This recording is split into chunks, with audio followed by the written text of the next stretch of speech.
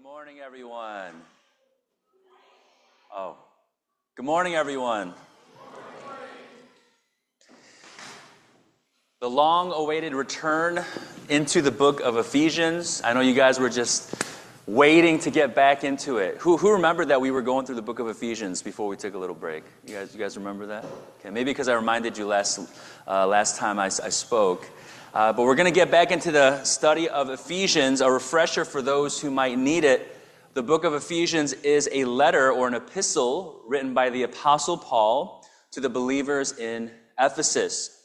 The Christians there, in terms of the context of the time, were surrounded by a worldly culture that glorified earthly success, power, pleasure, and was rampant with idolatry. So the letter to the Ephesians was written with a purpose to encourage Christians to live in such a way that was radically different from the world and the culture around them. Why? Because as we've said so many times, for those who have placed their faith in Jesus Christ as Lord and Savior, we are now connected with Christ in relationship with Him and also within the community of God. So we're connected to Jesus, our relationship with Him, but we're also connected to one another. And so we have a purpose, a call in our lives to live vastly, radically different than the world.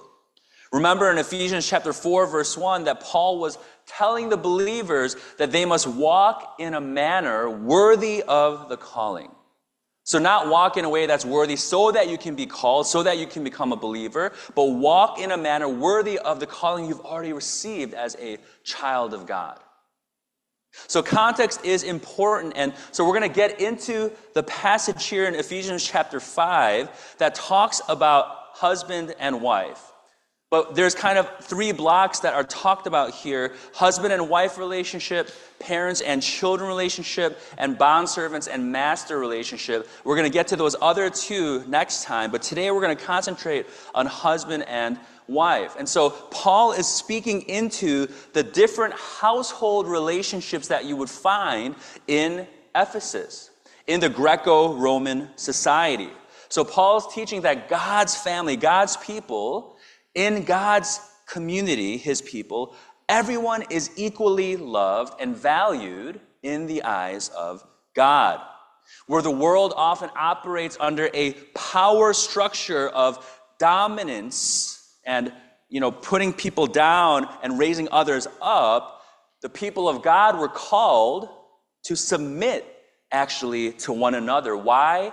Out of the reverence for Christ. And that's what it said in Ephesians chapter 5, verse 21, which is the verse right before the verses that we're going to get into together today, that we ought to submit to one another in the people of God out of reverence for Christ. So what does that mean? Relationship with Jesus is affecting the outward relationships that we have around us. So I know that, today's subject, it can be kind of a touchy subject at times, but I hope that whether you are married or not, that the principles we see come out of this passage will be an encouragement to you, will be a challenge to you as you see God's awesome love and design for marriage, particularly husband and wife. What is that supposed to look like to have a healthy family, to have a healthy relationship between husband and wife? The verses we're going to look at are in Ephesians chapter 5, and we're going to look at verses 22 through 33 together. And this is the word of God.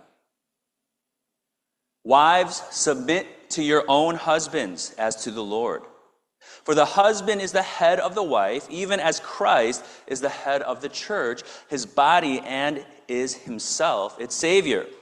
Now, as the church submits to Christ, so also wives should submit in everything to their husbands. Husbands, love your wives, as Christ loved the church and gave himself up for her, that he might sanctify her, having cleansed her by the washing of water with the word, so that he might present the church to himself in splendor, without spot or wrinkle or any such thing, that she might be holy and without blemish. In the same way, husbands should love their wives as their own bodies. He who loves his wife loves himself. For no one ever hated his own flesh, but nourishes it and cherishes it, just as Christ does the church, because we are members of his body. Therefore, a man shall leave his father and mother and hold fast to his wife, and the two shall become one flesh. This mystery is profound, and I'm saying that it refers to Christ and the church. However, let each one of you love his wife as himself, and let the wife see that she respects her husband. Let's pray together. Dear Heavenly Father, we thank you that you give to us your word and the timeless principles that we find in your word for humanity, for every relationship that we could think of. We thank you, God, that you give to us your wisdom, your way. So, God, I pray that you would humble our hearts to hear your word, that even if we have preconceived notions and thoughts about what a healthy husband and wife relationship looks like, that as your word is being preached, God, that you would break down any walls that there might be, areas where we need to grow as husbands, as wives, in a way that glorifies you. Because our relationship with you, our commitment to you, your love for us, your grace for us, it means that there is an application of that love and relationship in our lives. And so we thank you that you have designed marriage. We thank you that you have brought many people, men and women, together to be husband and wife, and that through that relationship, there's something special and unique that you do through it to help your people grow, not only to know one another more, but also to know you more deeply. So God, we pray that this message would truly sink into our hearts and minds, and that we would take time to think on it, reflect on it, and that ultimately we'd find your grace for all the ways in which we fall short and fail, but also your love that compels us then to share that love with our husbands, with our wives, with all those around us. We thank you and pray all this in Jesus' name. Amen. So as you know, last week on Sunday, I was in New Jersey. I was officiating a wedding there, and the bride was a girl that was in high school when I first met her. I was her youth pastor in New Jersey, and so it really is crazy how time flies. I still feel the same in my heart, in my mind, but seeing young children grow reminds me that I'm indeed getting older. So even from youth group to getting married and going through different life phases, and even here at our church, seeing those who were tiny little kids when I first got here 6 years ago, and now in high school, teenagers growing up, it's wild how quickly time flies by.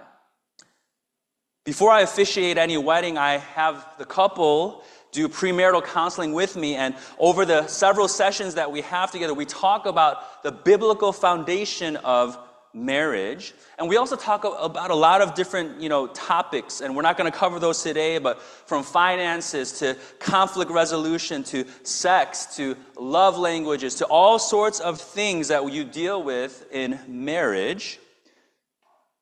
But all of it is with the hope to provide resources to equip the soon-to-be husband and wife so that they could have a healthy marriage. And I'll say it again, as I always say to the couples, that the most important relationship that two people can have is not the relationship that they have, even as deep and intimate as it is, as husband and wife is. The most important relationship is not that one, but is indeed the relationship that each of them have with Jesus Christ. The one they have with God is, no matter what relationships, but even in the husband and wife relationship, the closest relationship that you can have on earth, the relationship with God is by far the most important. So I say, if you're growing in your walk with the Lord, in your faith in Jesus, then I promise you the way that you love your wife, the way that you love your husband and respect and honor him, those things really go hand in hand. And maybe you've heard of this kind of model where you see husband and wife, they're here together, and sometimes you just think they just have to grow closer together, right? So there's this kind of horizontal, you and me, that's it. That's sometimes how people feel when they're getting married. It's like, it's all about us. And yet God says, I'm the one who designed marriage. And if you are my people, actually God is here at the center. And as two people are here growing towards their love for God and their relationship with Jesus, they grow closer and closer in a way to God and to one another. It's just a profound thing, an awesome and amazing thing as you live out your life and experience that together. So yes, a healthy marriage means one with Christ at the center.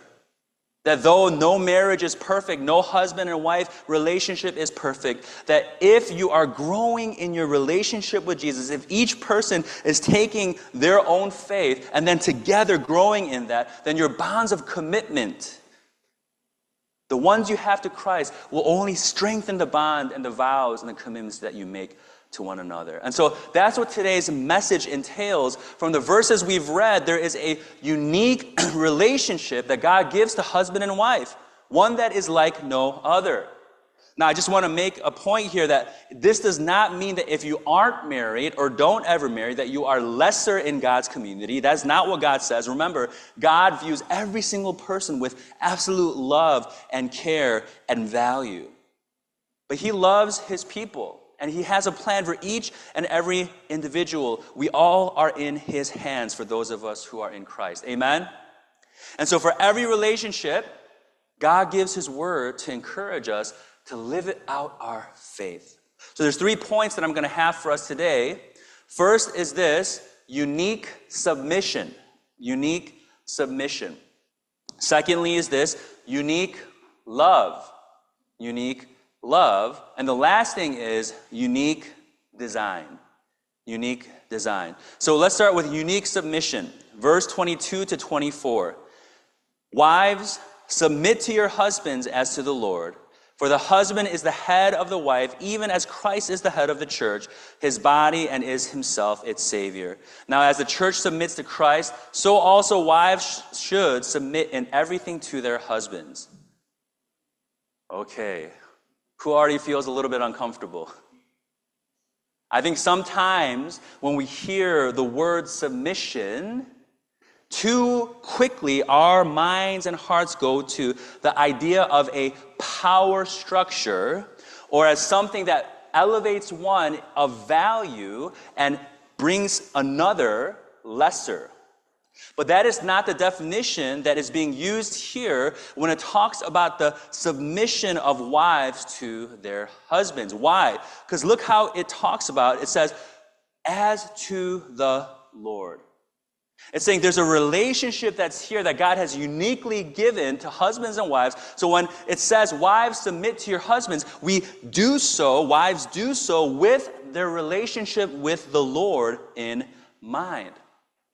But just to make sure that you know that, yes, husband and wife are equal, male and female are equal, we're going to look at a couple of verses from Genesis.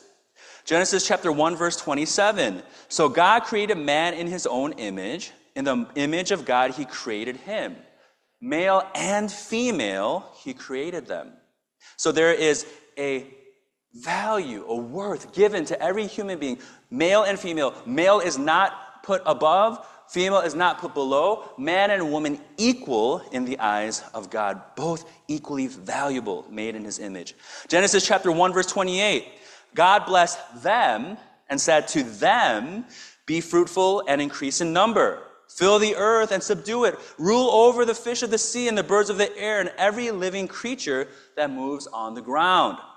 So we see again that God gives the task of subduing the earth and procreating to both man and woman.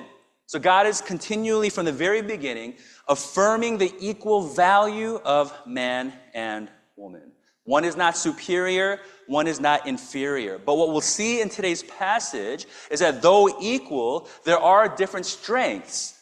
There are different weaknesses. There are different ways that the two complement one another. And there are ways where there are differences in the roles that are played within a healthy biblical marriage. Now, the word role also sometimes gets a very negative connotation. Who here has ever heard someone say, know your role? Right? We've heard that before. It's not a good thing when you hear those words. It's usually someone trying to put someone in their place. But in a biblical framework, to know your role is actually a great thing. because it's one that can help there to be harmony and growth, especially in this relationship, this unique relationship between husband and wife. So this is submission that is a unique submission. I'm going to read it again. Wives, submit to your husbands as to the Lord, for the husband is the head of the wife, even as Christ is the head of the church, his body, and is himself its Savior. Now, as the church submits to Christ, so also wives should submit in everything to their husbands. So this unique submission is one that takes place between wife to her husband. But notice again, real quickly, that it doesn't say women submit to all men. It doesn't say that anywhere. This particularly is speaking to the people of God. When you get married, it says, wives, submit to your own husbands. And so again, that affirms that this is not saying all women are under all men or anything like that, but there's a unique submission that should take place when a husband and wife come before God, are united together in marriage. It says, wives in marriage with your husband, submit to him as to the Lord. So God does give authority as head or leader of the household or family, but this is not the type of authority that one lords over the other. It's not about someone having more power or more worth or more value, because with that authority, that role actually comes responsibility. And Paul likens it to Jesus Christ being the head of the church. Now, a man cannot save his wife. Only Jesus Christ can save. But it's in the idea that within this relationship, there is a submission, an honor, and a respect for the husband. But with that, we're going to get to it in the next point. Husbands also have a great responsibility as one who is to lead and to serve the family well. Submission of wives to husbands shows a humility before God in relationship with him. So why is Paul writing this to the Ephesians? What's happening in Ephesus at that time? So here he was actually speaking into a particular context, but the principles still outweigh the test of culture and time. But wealthy women of high status were being educated and employed, and some even gaining government positions. Now, there's nothing wrong with that at all. We already talked in Genesis that there's a call to do work and to take care of the world in different ways as man and woman. But what was happening in Ephesus is that as women gained status, they began to no longer live in a family way where they were showing honor and respect to their husbands. Rather, actually, there were many things going on that were destructive to the families. Often, they would look down on their husbands. They would partake in extramarital affairs and live in an unmodest way. And so Paul, as he writes to the Ephesian church, does not want Christian women to get so sucked into the culture around them that they would fall into this type of culture. Again, it's not about working or being successful, but if it's about a heart that stops respecting and honoring their husbands. And so God has uniquely brought a wife together in marriage with her husband. And this unique submission of the wife to the husband, it is a part of how God has designed and prescribed the relationship to be. Now, this might look very different in every marriage, but it's about how it's lived out in the heart of the relationship. So wives who are here, you can look at your husband and just in a weird way or in a strange way, yes, that is the man that God has given to you in your life to submit to in this unique submission and to respect and to honor. It's an interesting thing, isn't it? But we trust God. So wives, as you trust the Lord, then out of that trust and knowing what Christ has done for you, then you can submit then to your husbands. And that doesn't mean that you do everything that they say and they just have absolute control and you can never get what you want, you never get a word. And no, that's not what we're talking about here. It's about a unique submission that pictures Christ and the church. So men, if you ever say or think that now that you've read these verses, you say, see, submit to me because you are the wife. And look, it says, wives, submit to your husbands. Ephesians 5, you heard it. If you ever use those words or think those words in your heart, in some type of argument or decision making, you have missed the point completely. Again, submission doesn't mean a right for husbands to belittle or condescend or to dominate a relationship with their wife. And never is it ever used as an excuse for some type of abuse. But it's meant as a grace that God has given to you as husbands to depend on Christ as you lead in the marriage. And we're talking about it. Make it easier on your wives to submit.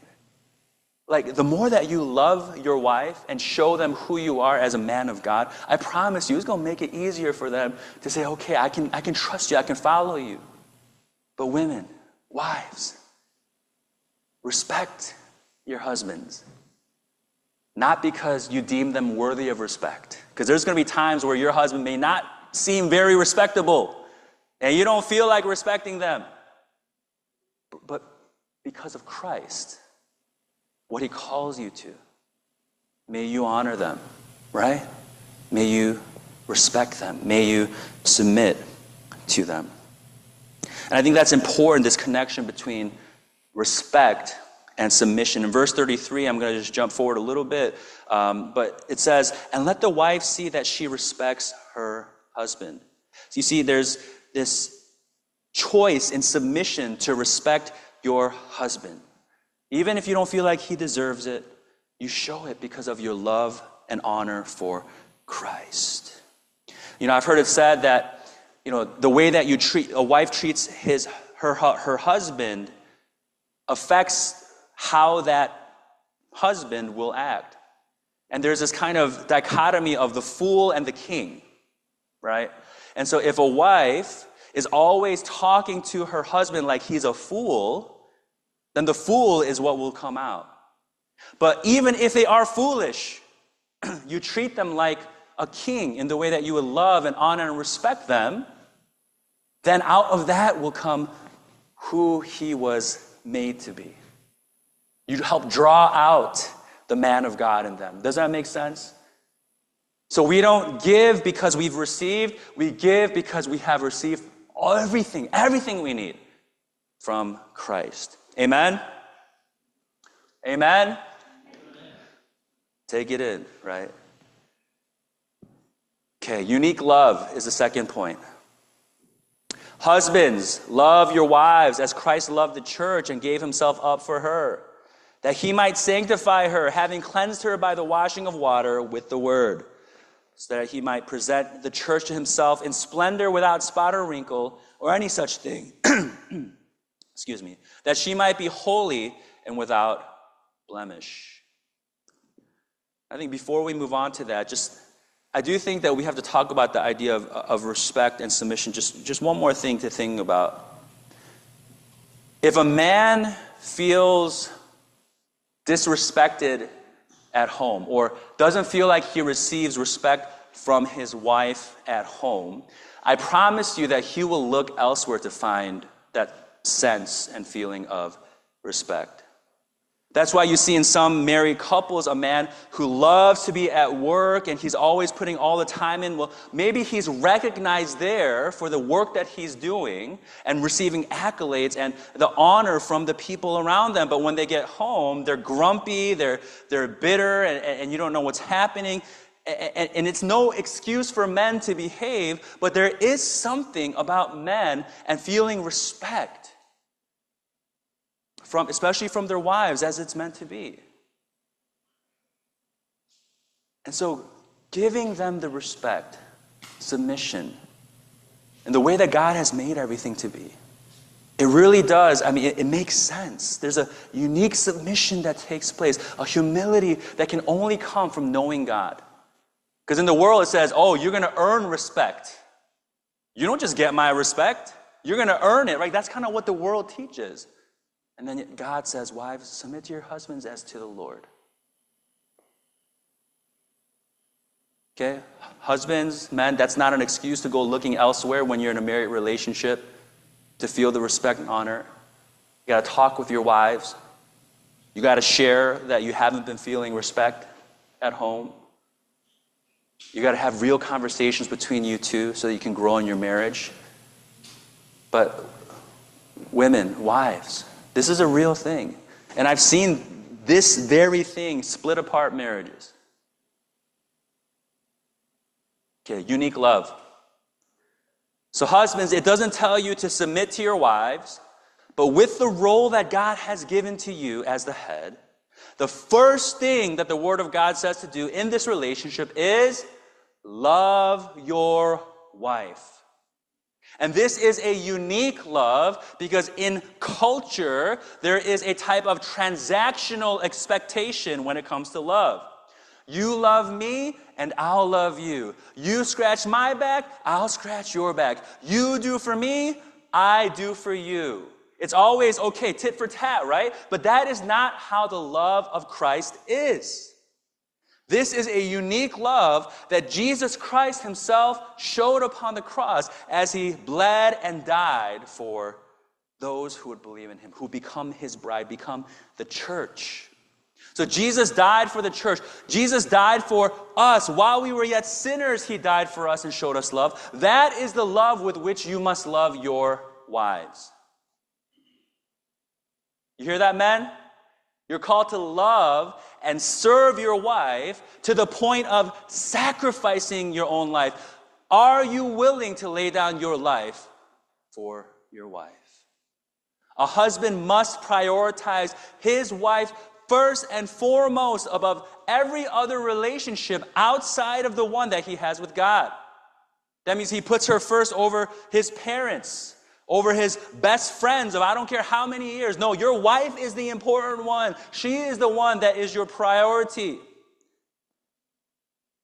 Love your wife. That's the first thing that happens. Sacrificial love, the love of Christ. Verse 26 to 27 is a little bit more difficult because it kind of comes out of nowhere. It talks about that he might sanctify her, having cleansed her by the washing of water with the word. But these words mirror the words in Ezekiel chapter 16 that talks about the people of God as being the bride of God. And what that ultimately means is that if they are being prepared for God as the groom, there is a building up and becoming of what she was always meant to be, what God created her to be. So what a blessing and a challenge that as husbands, and yes, as wives, there is a mutual growing, but you can help your bride to become the woman of God that God always made for her to be.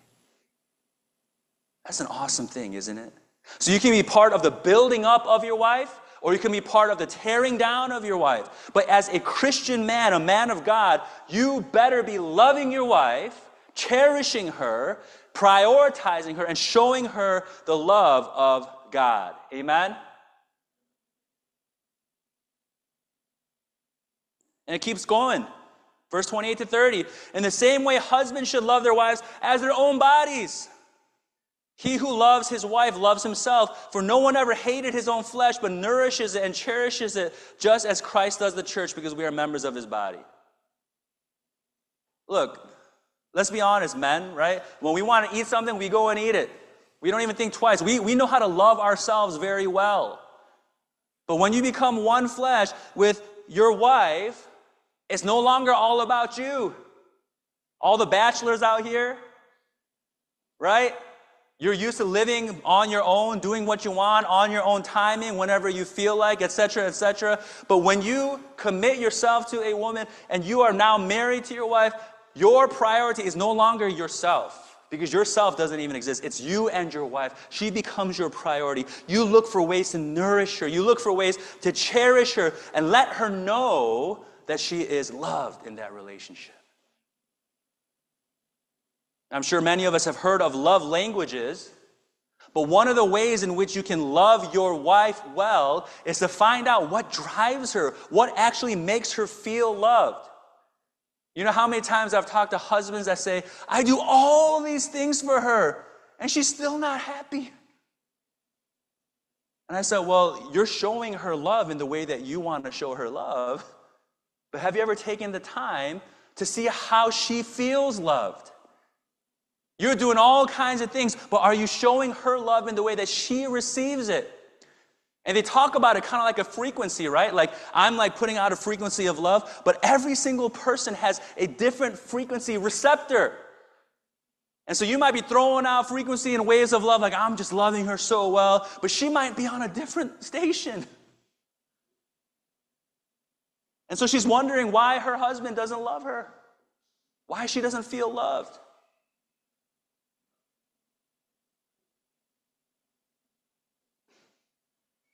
You have to choose to commit to loving your wife. Cherishing her means knowing her, taking time to know what moves her.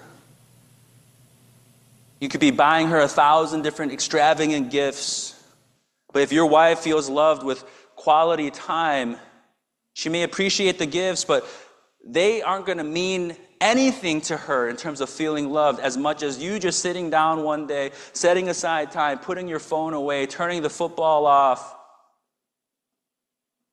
and just looking into her eyes and spending time talking with one another.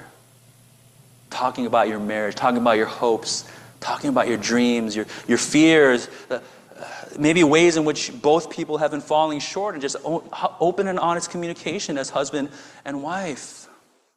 And husbands, men, let down your pride. If your wife says to you or is communicating to you, I haven't felt very loved, don't get defensive and prideful and say, well, look at all the things I'm doing for you. What more should I do to make you feel loved? Instead, take a moment and say, I'm sorry, honey. What are some things that I can do to let you know how much I love you? Because I do love you so much. You see, every time that there is a conflict in that kind of way, it's an opportunity for you as husbands to either reaffirm the love and the vows and the commitment you have to your wife, or it's a chance to get prideful and defensive and make it about you, proving that you've been a good husband. And I'll tell you right now, one works and the other doesn't. So humble yourself. That's the only way you're going to live a life with sacrificial love, is to remember the love of Christ for you. It means seeing what she wants more than what you want. And that's a hard thing, to truly put someone else above yourself. But God calls you men, love your wives as Christ does the church. It's the deepest love that you can have. Your disposition, husbands, is always towards serving her and loving her well. And if you do this well, and if you show her God's sacrificial and gracious love, and you take time to cherish her, her submission to you and respect for you will grow, because she can trust that you have her best interests at heart, that you have the love of God in you. Husbands, love your wives. Amen? All the husbands, I better hear a strong amen. Amen? Amen. And men, if you ever become husbands, by God's grace, you too will love your wife. Amen? Amen? All the young men right here. Lastly, unique design. Verse 31 to 33. Therefore, a man shall leave his father and mother and hold fast to his wife, and the two shall become one flesh. This mystery is profound, and I'm saying that it refers to Christ and the church. However, let each one of you, here it is, love his wife as himself, and let the wife see that she respects her husband. So marriage is an amazing thing. God is so good. Man, when I hear people say like husbands talking about their wives as an old ball and chain, have you ever heard of stuff like that? There's some just terrible idioms and things when people think about marriage and talk about marriage. Is marriage easy? No. Two selfish human beings trying to be selfless, trying to put someone above themselves, is not easy. There's work to be done. People have had trauma their whole lives, all kinds of things that have happened to them that they've experienced. And when you get into a marriage relationship, even if it wasn't that person responsible for the past pains and hurts, those things come out in relationship. And the amazing thing about marriage actually is that as husband and wife, you can take part in the healing process of one another's traumas and hurts. The insecurities you might have had, the issues you might have experienced, even in your childhood. As husband and wife, it is a unique relationship where you can help to mend those scars and wounds that were experienced years before you might have ever met or gotten married. God is so good. Marriage is a gracious gift of God. It is. Because it pictures Christ and the church. God is the one who designed marriage, and so a healthy marriage is one that's centered on the author of love, which is God himself. He must be at the center. God designed marriage to be between one man and one woman, as we see in Genesis. God created Adam, and everything had always been good, but when he saw Adam alone, he said, it's not good that Adam's alone. So I'm going to make a suitable helper. And that word helper, some people already think is somehow lowering Eve's status. But no, helper is the same word that refers to the Holy Spirit, one of the persons of the triune God.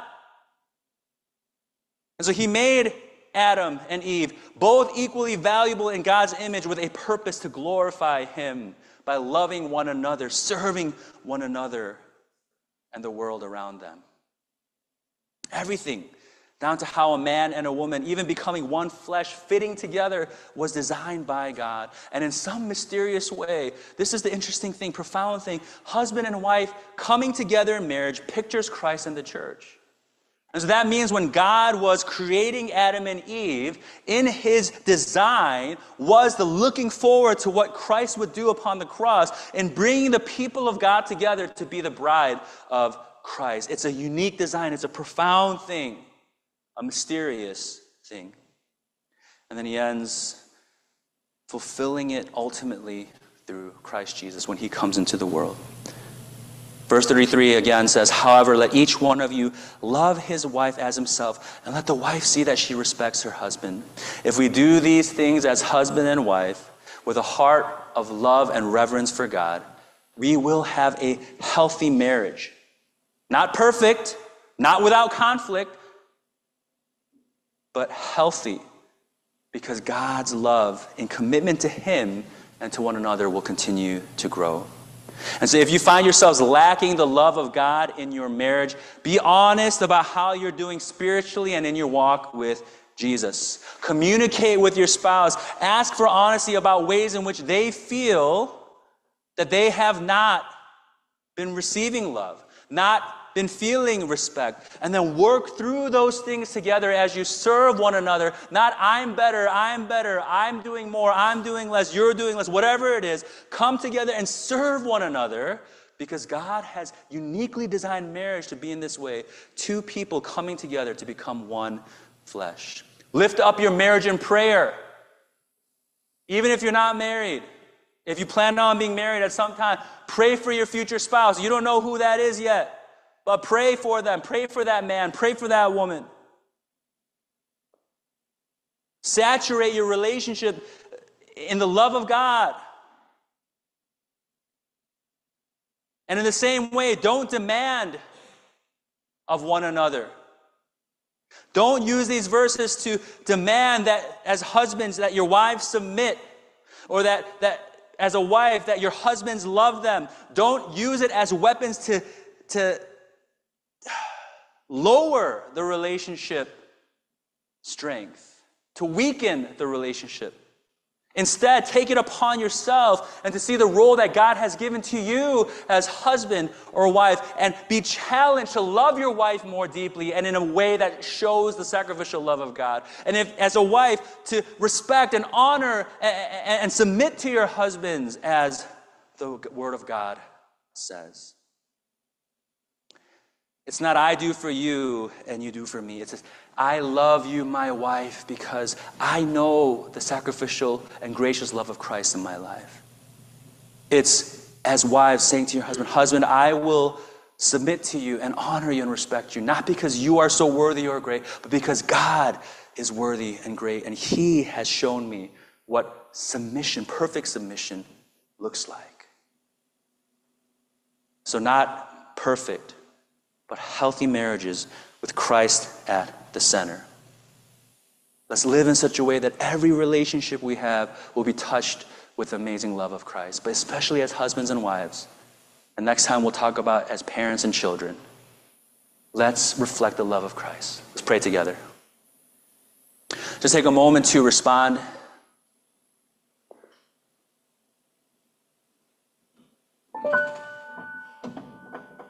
If you're married, praise God for the amazing gift. Now take the word of God, husbands, men. Do you love your wife with the love of Christ? Make a commitment, again, to God and then to her, to say, I'm going to love you with a sacrificial love. I'm not going to be perfect in it. I'm still prideful at times. I still get defensive at times. I still falter at times. But I am going to make a commitment to love you because Christ has first loved me. If you're not married, men, are you growing in this kind of character in your life? That you're not just looking for someone who's going to give you something, have something to offer you, but you yourself, you're not just looking for the right girl, you are becoming the right man.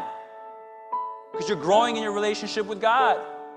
You're learning what it means to humble yourself and know that it's not all about you. Pray right now, make a commitment. Say, I want to be a humble man of God, that I'm growing to be the right man who will love my future wife. If you're married, women, wives, have you been submitting to your husbands? It doesn't mean you're doing everything they say, but in your heart, do you respect that man that God has brought into your life? Not because of everything that he's able to do or by his own merit, but because God calls you to it. Because you have seen even how Jesus Christ, the Son of God, submitted to the Father in heaven and went to the cross and died on the cross for the world, for those who believe. Maybe God's challenging you. Maybe your heart's been growing a little more prideful in ways. Maybe God wants you to humble your heart and to submit in different areas of your marriage. It's not easy, especially if you don't feel like your husband deserves it at times. But will you make a commitment that you want to be the wife that God calls you to be? And as the husband is loving the wife and the wife is loving and respecting the husband, as both are committing to that, if you're making that commitment right now, it is going to help your marriage. Women who are not married yet but want to be married in the future, continue to grow in your love for Christ. Know your identity and worth in Him, that He has lavishly loved you to the fullest way that no other person or man will ever be able to satisfy or meet that need. So grow in your relationship with Jesus. And pray to God that He would send you a man of God who loves Him, who you will make a commitment to submit to and respect and honor. And prepare yourself as a child of God, as a beautiful daughter of Christ, who will enter into a healthy marriage with someone who knows the Lord. You know the Lord, and so together you can grow in Him and in one another. Just take a moment to pray for that. Just one more minute, and then I'll close us.